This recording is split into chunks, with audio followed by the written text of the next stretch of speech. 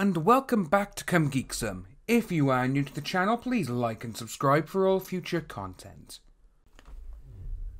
I've waited until now to get this video out regarding the brand new Ghostbusters Afterlife trailer. It was released earlier today and I think it looks great. It's intriguing, it's not showing any of the old characters, and it's keeping the story kind of closed guarded. And the best thing about all of this is all the reactions the trailer is getting online.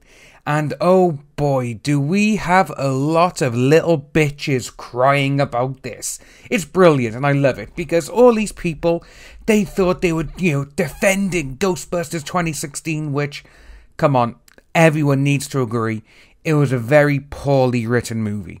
That was it. And some of these I'm going to read out now, they're just so funny. So it's actually on Bounding into Comics as well, but I actually saw this tweet myself first, but I've now found the article. But what I'll do, I'll leave a link to the article below, and I'll read out a few of these, but just go and have a read of them yourself, and they are just so funny. So first of all is NME journalist James McMahon. He took to Twitter, and to be honest with you, the guy's just a complete fucktard, because this is what he says. Fuck that Ghostbusters trailer. You don't reward regressive fanboys, many of whom created an atmosphere of racist, misogynistic toxicity that led to a leading lady leaving this very platform by making the very film they wanted in the first place. First of all, this guy, he's just an idiot. But we're going to carry on, because we have another person here, Matthew Rodriguez. This is what they've put down.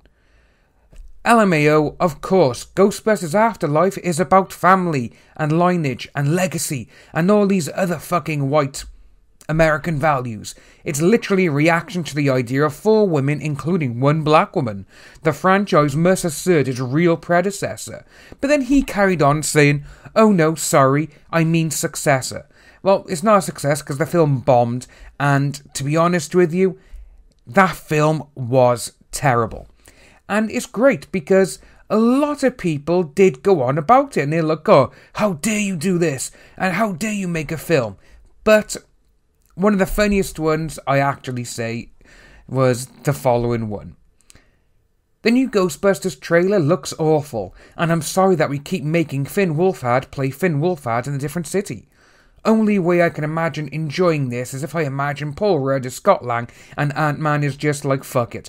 Time travel's real, why not ghosts? And the people who are going against this film, these are the ones who, they're attacking every single person in the world. They don't care what other people think. They think what they say goes. But again, people are showing these people now because their comment section under these tweets, they are blowing up and they are beautiful. But one of the best ones I saw was actually from Blake Northcott. And this is what they had to say.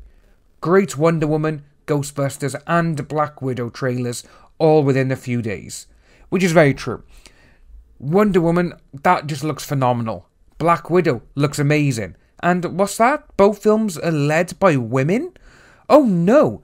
Just because we hated Captain Marvel now, they all think that we need to hate women in whatever films they star in. No, that's not it. And if you all remember, Elizabeth Banks, she went out of her way saying if Charlie's Angels fails, it's because men don't want women.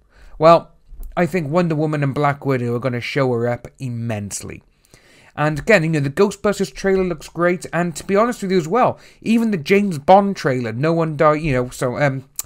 Time to Die, that looks awesome. I gotta admit, I love the Bond films. And this is Daniel Craig's last one, so he is going to go out on a bang. We all know that. And Blake carried on with, the common thread. Studios are learning from disastrous and pricey 2017 and 2018 experiments. Don't screw with franchises. Don't mess with tone. Please customers, not critics. They're catching on. And that is the best one to describe up the entire thing that has happened over the last couple of days with all these great movies that are coming out next year.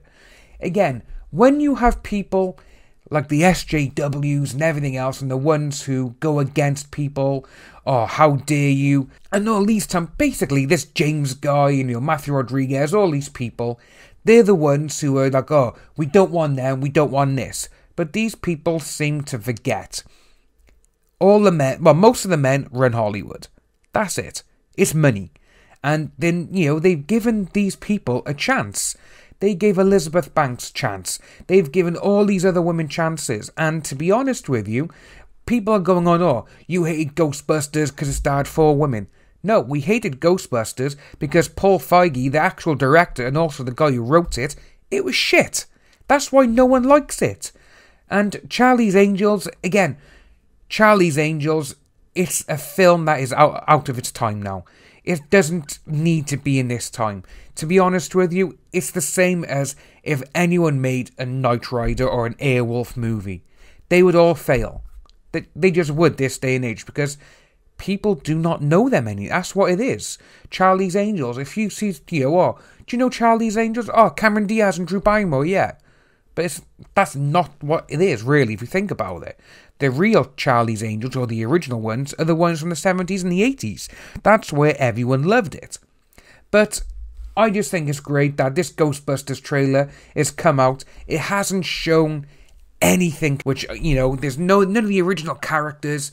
There's no Sigourney Weaver, nothing. The only callbacks we got was, obviously, the Proton Pack, the Trap, Ecto 1, and to me, what looked like Gozer or Zul's foot. One of those. And I cannot wait to see this film. I think it's going to be brilliant. They're all back in it. Obviously, sadly, Harold Ramis died and he can't be in it. But it's great to see that they are pushing forward. That these are his grandkids and his daughter or his daughter-in-law or whatever. Because we still don't know which one is his child, But leaving all of that, haven't seen a ghost in 30 years. I love that line, by the way, because that's another one-up to these people. And I just cannot wait for it until next year. If you are new to the channel, please like and subscribe. Hit that notification bell for future updates. And I'll see all you wonderful people soon.